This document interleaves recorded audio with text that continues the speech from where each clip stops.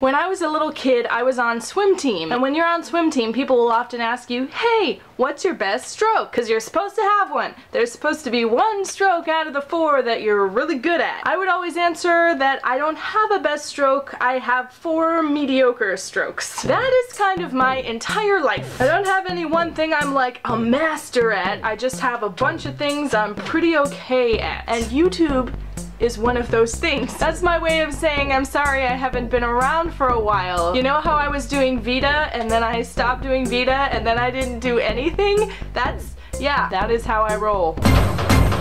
There were legitimate circumstances in the middle of Vita. I got some news that was like the most awful news. I mean, there's worse news, but this was pretty bad news and it kind of put me off doing, you know, stuff for days. And then I filmed like a couple of videos trying to come back and be like, I'm back! I thought that they sucked, and so I didn't make them. Which is the exact opposite of Vita, where you make a video whether it sucks or not. That's not okay. I should just say hi. Just check in. Be like, there's a fly on my camera. Be like, hey, how's it going?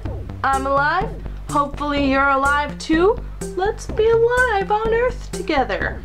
I have this grand sweeping idea of promising to commit to a weekly vlog, but every time I try to do that, it just scares the shit out of me. So I'm not going to do that. I do want to say one thing though. I am just a little over 100 subscribers away from 1,000 subscribers. And that's a lot of people. And I appreciate you subscribing to this channel. And every time I get a new subscriber, I'm like, this person wants to see my content and I'm not making any. I do want to make more videos. I like when I make a video and people are like, hey, I liked your video. Probably you use a more classy voice than that. Ugh, I don't know. You might not. But yeah, like I'm doing stuff with my life. Like one of my big personal goals is to make my house not a pile of crap, because it's one of the things that really embarrasses me when people come over and they see that I can't clean my house to save my life. So I've been spending a lot of time not making videos, trying to make my house